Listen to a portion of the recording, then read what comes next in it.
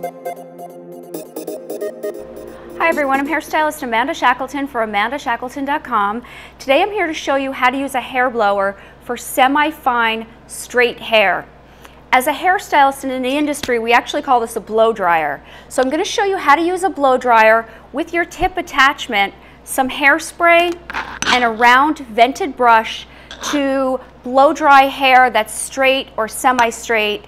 And also that's on the fine side. So what I'm going to do is, first of all, just take my hairspray. I'm going to start with this section right here in the front, and I'm going to give it a quick shot of hairspray.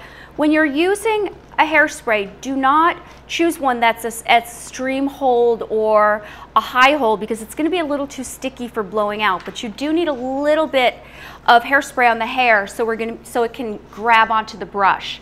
So I'm going to take the section of hair right from the root and lift it up. You don't want to drag it down. You want to make sure that it's lifted up. Turn your blow dryer on and come from underneath the hair to start. Once you've done that, you can start blow drying your hair from the top, very slowly, working your way down and then twirling the brush at the ends. One more time.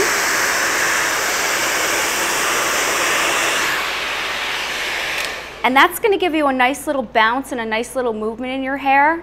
The size of the brush can determine the amount of wave and body that you have in here. If you want it not so kind of round shaped, you can go ahead and use a brush that's a little bit bigger. It's up to you, but this is the best way to blow dry hair that's semi-fine and straight. I'm Amanda Shackleton.